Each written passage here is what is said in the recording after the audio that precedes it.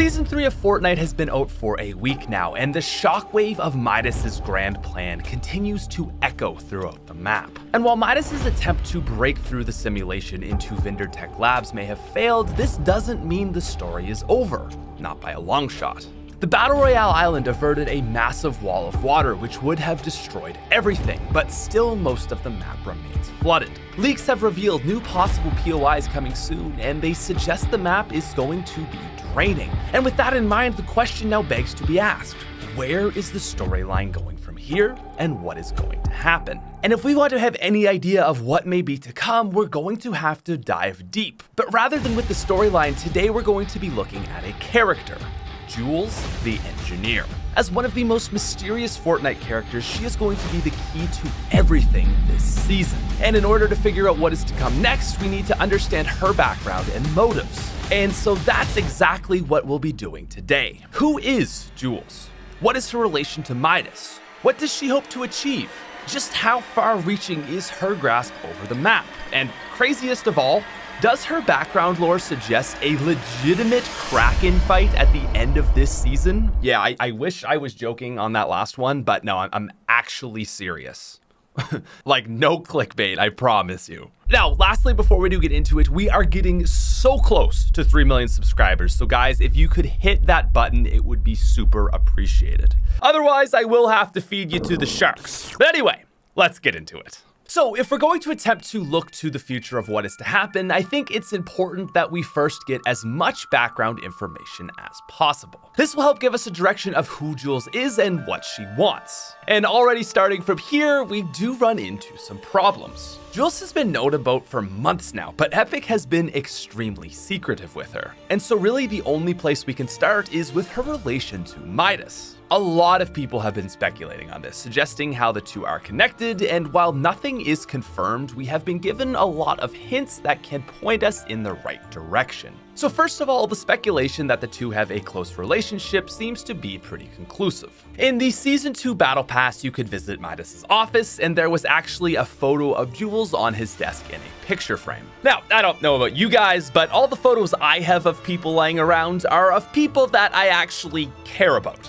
So this rules out any theories about Jules being a hired contract or anything like that. And then it also means that they're likely related either through blood, are close friends, or perhaps even partners. Now first, given Jules' age and appearance, we can rule out at least a few possibilities. There's no way Jules is significantly older than Midas, so she's certainly not a mother or anything like that either. And so with these ideas out of the way, it realistically comes down to 3 other possibilities. Jules has to either be the significant other, sister, or daughter of Midas. Determining which one she is, however, will make all the difference in determining her motives and this season's storyline. And so I first want to look at the possibility of daughter. I think this has been the most common association, but I also believe it's the least likely, and that is simply due to her age. While it's hard to say due to his gray complexion, Midas very roughly looks like he is somewhere between 25 and 35. He's still got all his hair, it's colored, and is not receding. Overall, he actually looks pretty young. Jules, on the other hand, looks younger, but not significantly. I would probably have to guess Jules to be somewhere between 20 and 30, and so even in the best case scenario, this would mean Midas would have had to have her at 15. So with that in mind, they're way too close in age, and I think we can rule out the possibility of Jules being Midas's daughter. Now next, let's look at the possibility of significant other. This theory holds up a little bit stronger. Beyond being close in age, they also have tons of tattoos and even share a similar edgy looking scowl. In some ways, they certainly carry the same vibe and energy, which can make for a compatible relationship. But my problem with this theory is that there is just no more evidence to back it up. And furthermore, they seem to be very different people at their core. Jules is a hands-on type engineer, while Midas is more of a master schemer manipulator. So it's possible, but the evidence doesn't really support this idea all that much. And so that only leads the sister possibility. So for Jules and Midas to be siblings, they would have to be similar in age, but not too close. Check. And okay, but what about biological features? Well, their skin tones are different, but we can assume Midas's skin is so pale because of his Golden Touch curse, so that's not really anything to go off of. But what about hair color? Well, it just so happens that they've both got extremely dark hair. Oh, and look at that, the eyes match too.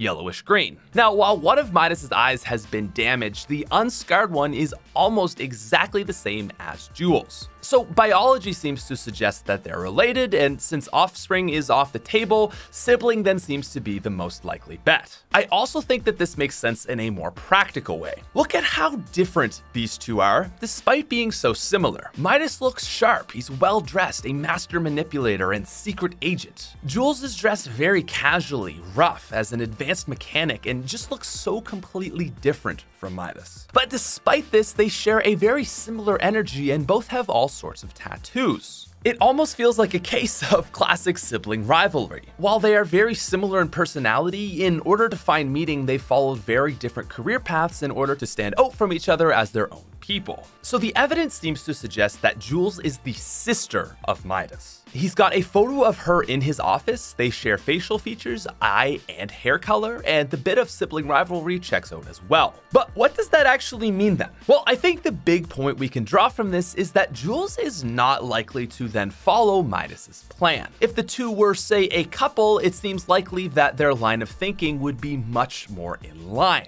But like we in real life all might sometimes not get along with our siblings, it would make sense that Jules has her disagreements with Midas. And so at the very least, if they are siblings, this supports the idea that Jules's plan will not resemble Midas's and that she will do things her own way, as she always has. Then moving on from here, we also know that Jules is a member of Alter. She wears the symbol proudly on her shirt and has a shadow variant selectable style. The real question though, however, is how much power does Jules actually have? In the Season 2 office event cutscene, we see a top secret file of Jules. This here alone suggests that she is incredibly important, as the only other two people on this table were Midas and Lynx. Now, if Midas was playing both sides of the coin, then surely the power and sway he had over the groups could easily have transferred straight to Jules. She's already taken over the agency, transforming it into the authority, and there isn't anything to make us think that she wouldn't be the top boss. The only other two possibilities would be the Chaos Agent or perhaps Midas lurking in the background.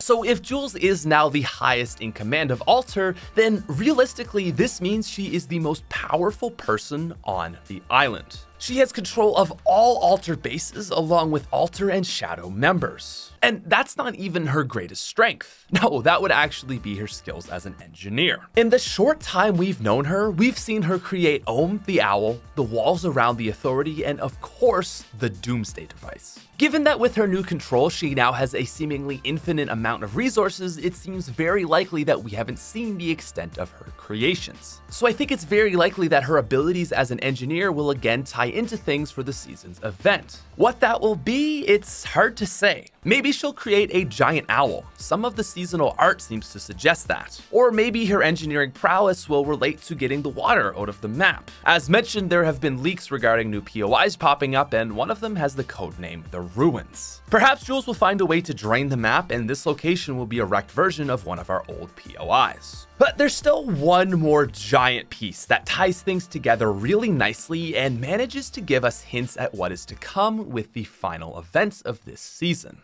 So for those unaware, Midas was very literally inspired by the Greek and Roman legend known as King Midas. This myth tells the story of a king who gets the ability to turn anything he touches into gold from one of the gods. His greed ultimately ends with him almost starving to death and turning a loved one into solid gold. Feeling pity, however, the god allows Midas to atone for his greed if he promises to share his wealth with others. And really interesting to that too is that in order to redeem himself, he has to wash himself with water. So that might be a hint tied into the season trailer that there is more to come with Midas. Maybe his redemption is still yet to play out entirely. But let's get back to Jules. See, Midas isn't the first time Fortnite has related mythology to their game. Athena, the goddess of wisdom and war, was the codename for the original Fortnite map. Chapter 2's map is named similarly, being called Apollo, the god of archery, truth, prophecy, healing, and disease, among other things. And so it's actually looking like Jules might also be related to mythology as well. Reddit user Toolbox007 has a great theory on this. He notes there was a Greek god of blacksmiths, metalworking, crafting, and fire named Hephaestus. And this seems to loosely relate to Jules' archetype, with an engineer being the modern day equivalent to a blacksmith. And there's actually a lot more to it than that. In the 1981 film Clash of the Titans, Hephaestus builds a mechanical owl and then he gives it to the hero Perseus, along with a golden helmet, shield, and sword with special powers. Jules has a very similar looking mechanical owl, which is both her glider and back bling, Ohm. And so if Epic is trying to build these connections, then it seems to suggest that Jules is the person who made all the mythic weapons, just like Hephaestus made his mythic weapons for Perseus. It's possible then that she's even responsible for the creation of the Infinity Blade. But what's most interesting about this connection, however, is the final battle at the end of the movie. You're seriously not going to believe this, but this final battle takes place between Perseus the hero and a giant kraken. No joke, like I seriously cannot make this stuff up. And especially when you consider that this map's theme is water, it could actually make a lot of sense that this would somehow relate to it. There's no other creature more mythic from the sea than the kraken, and it's been something people have been talking about for seasons, regardless of the clickbait. So maybe there will be another character introduced midway through the season who will attempt to fight it. In the movie, it's ultimately the owl who ends up defeating the kraken, so maybe Ohm will play out and help in this event. I'm hesitant to seriously support the idea of a kraken event, but given Epic's track record of tying things into mythology, I think it's something that we should at least consider. But as for what will happen for certain, at this point it is still hard to say. Nothing is certain. What we know for sure is that Jules is the big player of Season 3, and we're going to have to keep an eye out on her as things progress. Anyway, that's going to be the video for today. If you guys are interested in more content, again, it would be really appreciated if you could subscribe to this channel. I've also recently started a second channel, and it would be awesome if you guys would go check that out as well and subscribe. Our current goal is to hit 25,000 subscribers, so it'd be awesome if you guys could make that happen. Thanks again for watching, and I'll talk to you later. Peace out, you freaking nerds.